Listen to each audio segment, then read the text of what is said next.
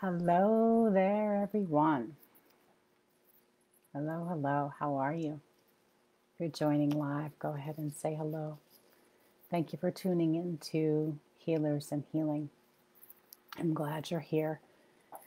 If you're just joining, Brighid Murphy. If we haven't met yet, it's good to know a little bit about what we're doing. I am a shamanic practitioner and a mentor, and I help other healers to align with their fire so that they can take their work in the world, because we really need all hands on deck right now, and we need to move into the yes and out of the no, or out of the resistance that we have. And so that's why I'm here. I created this Healers and Healing series to support healers, helpers, healing arts practitioners who are actively in service with their gifts. And so I offer in-depth sacred mentor programs. I offer live intensives and online training. And next week I'm going to be opening up a Healers Collective, which I can tell you more about after today's segment. Hey there, everyone. Glad you're joining us. Thank you, thank you. So this is a part 2 in a 3-part series that is about amplifying your ability to hold space. Yesterday I covered establishing the container. There's a recording in here if you want to check it out. Today I want to talk about creating protocols for holding space. Holding space is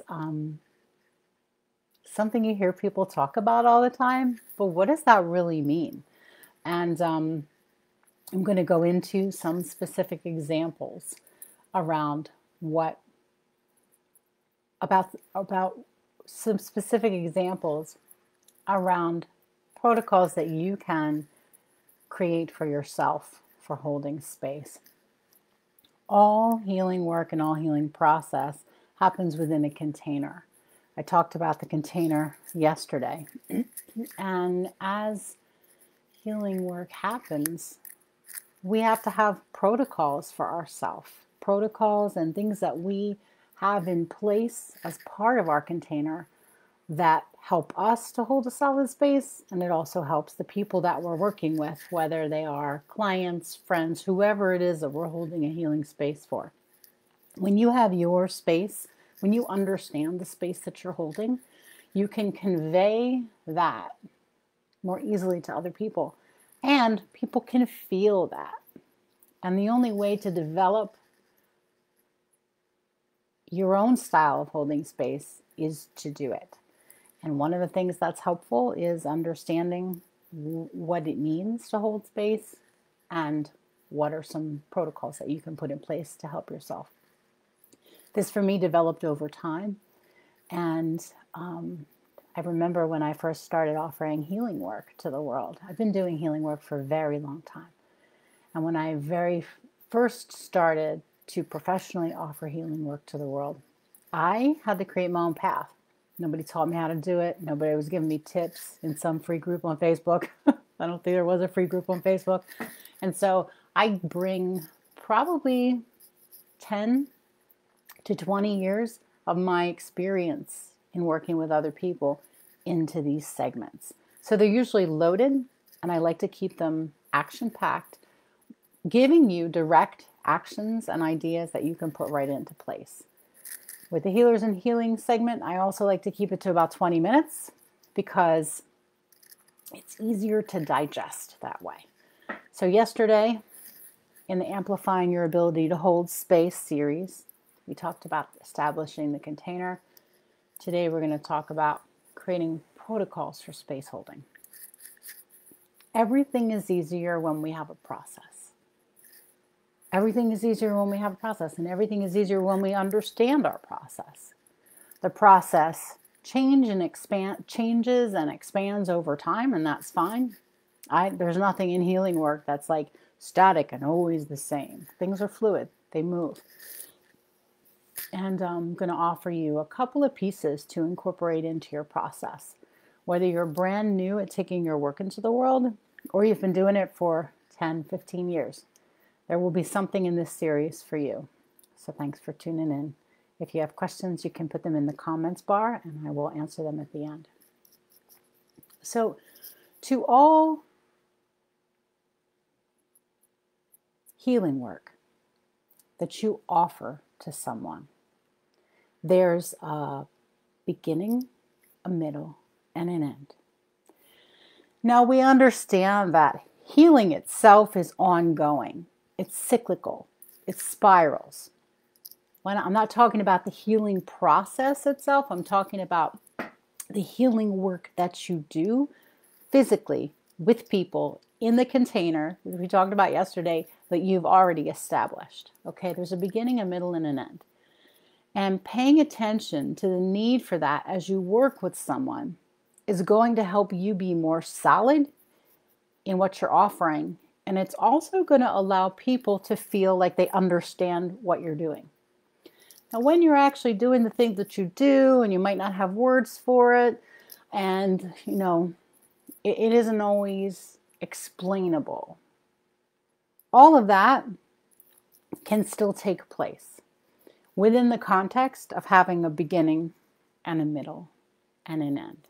You can have the most profound experiences. A person can have the most profound experiences when they're in a healing session, and those experiences are going to be better integrated and more understood if the person who is facilitating, who's conduiting that healing process, has a beginning, a middle, and an end. And so we'll start at the beginning, right? Having a pre and a post process for a healing session is beneficial for both the people that you're working with and for yourself. And so having a process for yourself, something that you do each time you do healing work with somebody, something you do before and after, so that you personally have an open and a close to that session. For me, I offer personal gratitude, and I offer gratitude for the healing work that's about to happen. I do that before anyone even comes into my healing studio, or if I'm doing online work, before they even come to me. I offer personal gratitude before the session, and I offer gratitude after the session. And I'm just going to back up a minute, because there's a part of this beginning, middle, and the end that goes a lot better if you back up into the bigger picture and establish your container in general. I talked about that yesterday, having a space set up, having yourself set up all the time so that you're not having to reinvent the wheel or do some huge big grounding ritual before you do healing work with people. So refer back to that if you want more information on that. So your pre-process, having a personal gratitude is what I do. I have a personal gratitude for the healing work that's about to happen. I do that before and after. That's what I do for me, right? What I do for my clients, and what you can do for your clients, is let them know ahead of time how you work. Talk to them before the healing session and explain to them, this is what you can expect. Our session will be approximately an hour and a half. This is what the investment is for it.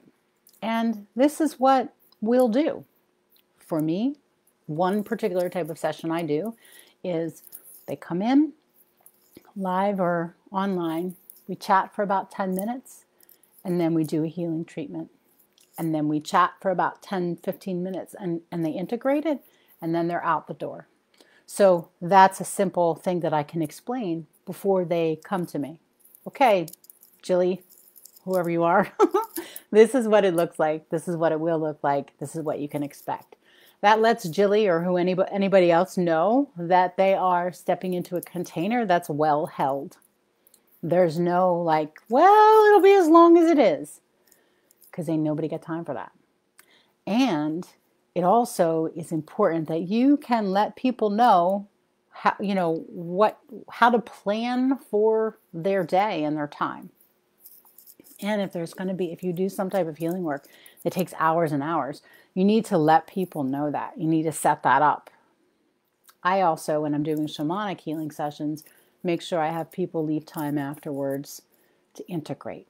But that's another conversation. You would make your pre-process, where you're talking to people about what to expect, you would align that with what it is that you do, right?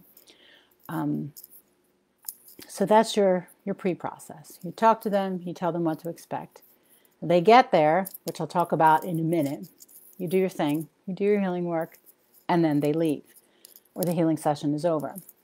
After that, post healing session, follow up with them. That's my suggestion, that you follow up with them. You may already have an ongoing relationship with the person you're working with, and that, may already exist or not. It's really helpful for people to hear from you and for you to touch base and see how they're integrating. And it also lets them know that you're available for questions that come up. People are much more likely to integrate the work and understand what's happening if they know you're available to talk to them about what they're experiencing. So that's the first piece, right? The first piece of creating a protocol is to have a pre and a post process, both for them and for you. And then my best advice is to practice, practice, practice. Keep practicing working with others and practicing what you do so that you can know your own flow. All right. That's the first piece. Hello, to anyone who's just joining us, go ahead and say hello. Let us know you're here. This is part 2 in the series of amplifying your ability to hold a healing space. Today we're talking about creating protocols for holding space.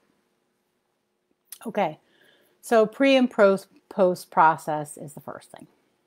The second thing is, do not make it about you. Do not make the session about you. Don't make the session be a dissertation on healing. If they're coming for a healing experience, you need to allow them to have that experience. And that doesn't happen when you do the majority of the talking. So have questions that you ask, and have your protocol process that you follow. And then let the person have their experience and let them come to their own conclusion. Sometimes I find that and this can come from nervousness or anxiety. It can also come from not really understanding what your role is as a healer. We over-explain and try to rationalize and sort of mentalize, I just made that word up, healing. And that isn't necessary. It's not necessary. What is necessary is that a person has their own experience. So let them have their own experience. Let them come to their own conclusions. And don't try to figure out all of the meanings for their pain. Let me say that louder. Don't try to figure out all of the meanings for their pain. That's not the healer's role. A healer's role is to alleviate suffering. A healer's role is to alleviate suffering. And psychoanalyzing someone's pain is not the same thing as alleviating suffering. So keep that in mind. A person is coming for healing, and healing is not a reading. Coming for a healing session does not mean that you're giving people a reading, unless that is what you do, unless you are giving them a reading as part of a session. But when someone comes for a healing treatment, their whole being is having that experience. The more you talk, the less connected they are to their own self and their own soul. A healing session is an opportunity for someone to communicate with their own soul. And if you're talking the whole time, it's not so likely that's going to happen. So leave room for them to have their own experience. That's the second part around creating a protocol for space holding. And I could say more about that at another point in time. I'll stop there. Third piece in creating of protocols is to educate yourself and receive mentorship on a regular basis. If you're holding space for other people, you need to have space held for you. If you're holding space for people, you're not, unless you are a psychotherapist, you're not a psychotherapist. Healing arts practitioners are not therapists. So your job is not to psychoanalyze, but your job is to learn about trauma and its effects. Because even though you're not you're not professionally, psychologically treating people's trauma, they're going to show up with it. They're going to present with it.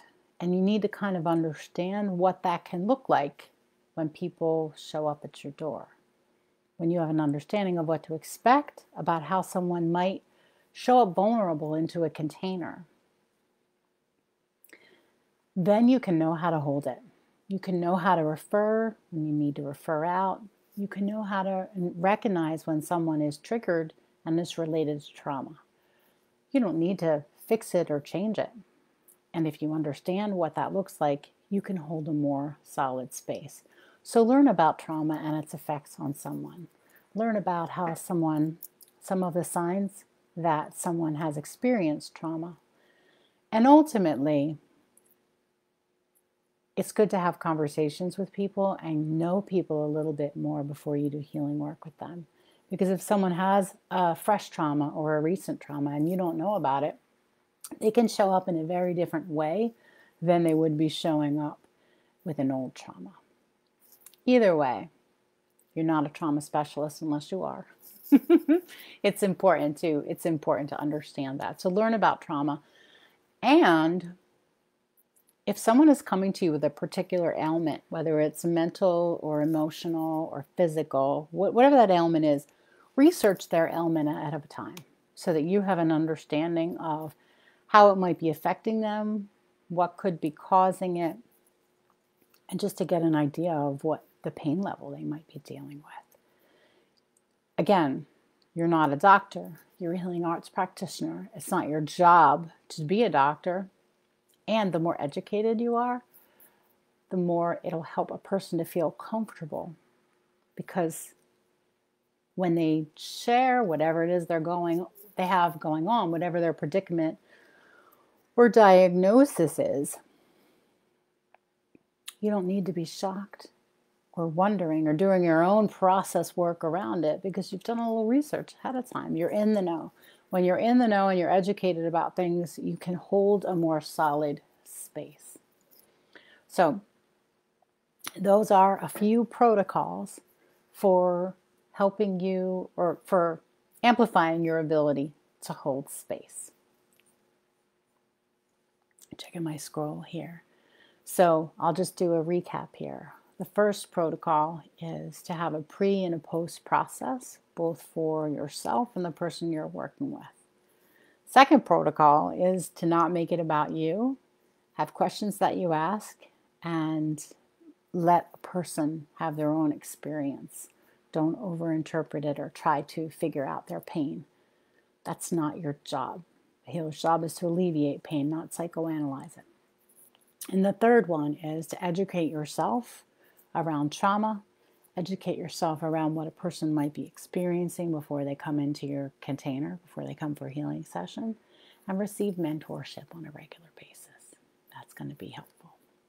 So those are 3 protocols that you can put in place for yourself that are going to help you to hold a more solid space.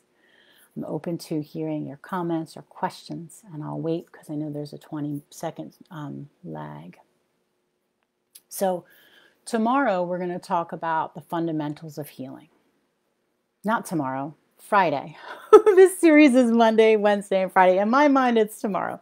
Monday, Wednesday, and Friday. Tomorrow we'll talk about the fundamentals of healing and it's not what you think it is. We'll just leave it at that. So I'm reading the comments. You're welcome, Jessica. Thanks for hopping in. It's always fun. A little burst of light when you hop in. So yeah, so this is a 3-part series. This is part 2. Part 1 of the recording is in here. This recording will be in here. Part 3 will happen on Friday, and that'll be the fundamentals of healing. I am next week going to open up the Healers Collective. And what that is a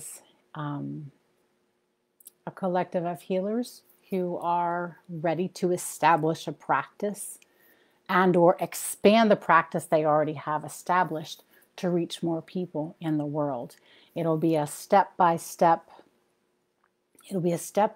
a group, a collective that has step-by-step instructions and training on how to talk about your work, how to establish the values from where you spring, the values that you have in your work and your business, and how to set up a whole bunch of protocols to ensure that you're a solid container and that you can solidly speak about and represent the work that you do.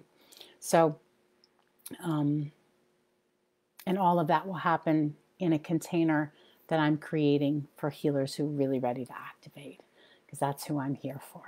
So I can tell you more about that. I'll share more about that on Friday. If you feel inspired and know you're ready to join Healers Collective, you can type into the chat or message me, and I'll make sure that I add you to the list to get more information, because it will be a limited group of people. So anything else that y'all have, any questions, any protocols you're going to put in place for yourself, I'd love to hear it in the comments.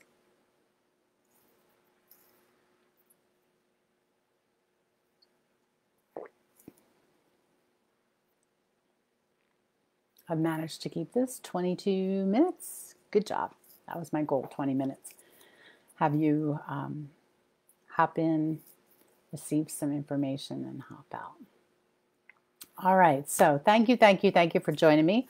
I'll be back in Friday, 12:30 p.m. Eastern Time, same time. We're going to talk about the fundamentals of healing. If you're interested in the Healers Collective that's opening next week, ping me by writing Healers Collective in the comments or message me, and I'll make sure that I connect with you. All right, I hope you have a beautiful day. Bye for now.